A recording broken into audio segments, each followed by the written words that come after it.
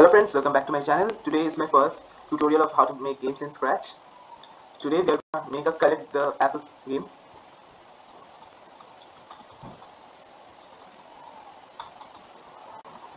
For this, at first we have to choose a sprite. At first, bull.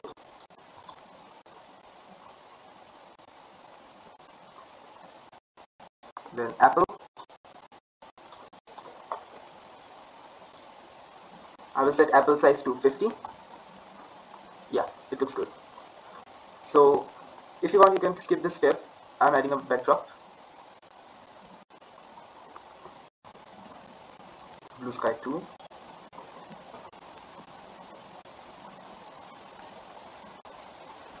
At first, we will go to the apple. We have to make the apple go from here to here and then again come over here. So, we're taking when green flag clicked, controls, the full controls, forever. Then we will get the if then statement. Go to operations.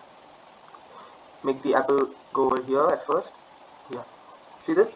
We will do it minus 175. So bring in this. Lesser than. Go to motion. Scroll down. Get Y position over here. And then write minus 175. Then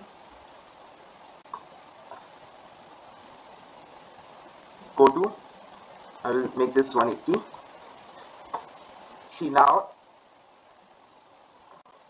if this thing goes over here and below this, it will just come over here, right? So we want it to go to random places so that the player doesn't know where it is going to go next. So we have to go to operations, pick random. I will do it 200 to minus 200. So now we will make the apple go down.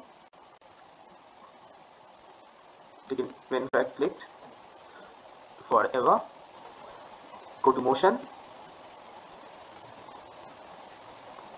Change Y by, I think 5 will be good. And then add another 5 over here. Go to controls, wait 0 seconds and put it over here and here. See. Minus 5.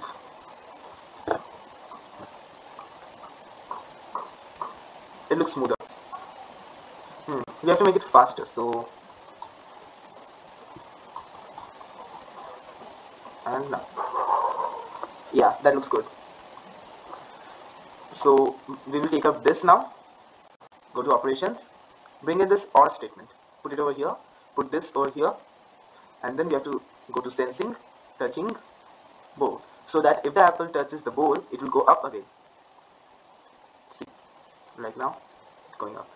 So now let's code the bowl. Events when green flag clicked. Motion, go to, Y will be the same, 136, minus 136.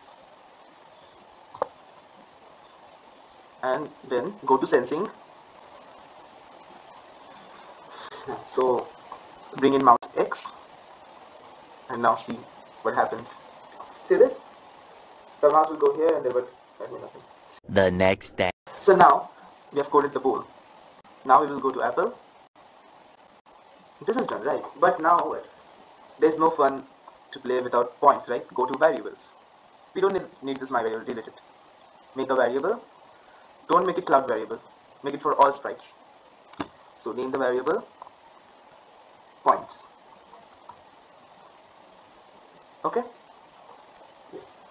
Double click it so that it becomes like this. Now we will duplicate this. Take out the OR statement, place bowl over here, and then change points by 1. See, we are not doing this over here because if the apple just goes down also it will increase the points. But now it will only increase the point if it is happening. See? No points. Points. See, sometimes when you touch the apple, it is not counting anything. So what we have to do is wait 0 seconds, then go to this position so that it can give you points. And then bring over 0 seconds over here. Like sometimes it will give you 2 points. See?